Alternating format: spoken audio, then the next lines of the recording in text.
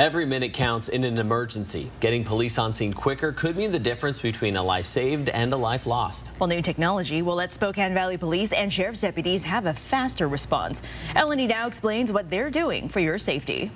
When deputies hear this, 911, what is the location of the emergency? Liberty Lake. They can immediately take action, something they've never been able to do before. Okay, tell me exactly what happened. Deputies in Spokane County and officers with Spokane Valley Police can now listen in on emergency calls through a new system called Live 911. I was able to listen to the caller and the stress in her voice and how she was shaking to fully understand the depth of her fear in this incident. It can be life-saving to have this program. It's good. It's especially in a case with domestic violence. Those are probably some of the more tenuous calls that we go to. In one case, Sergeant Westlake was close to the home when he was just getting information from dispatch. She feels like her heart is not working. She's very confused, doesn't know where she is. Live 911 can cut off minutes of waiting for information from dispatch. I've had times where one of the ones that was told to me was a fire, house fire, and they got there before the fire department because they were hearing it live, and they were able to get there and help get the family out immediately.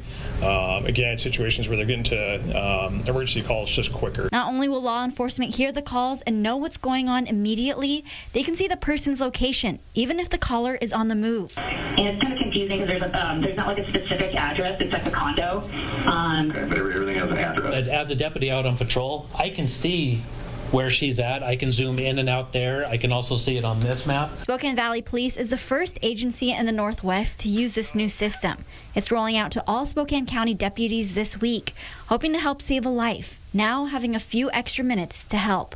In Spokane Valley, Eleni Dow, 4 News Now.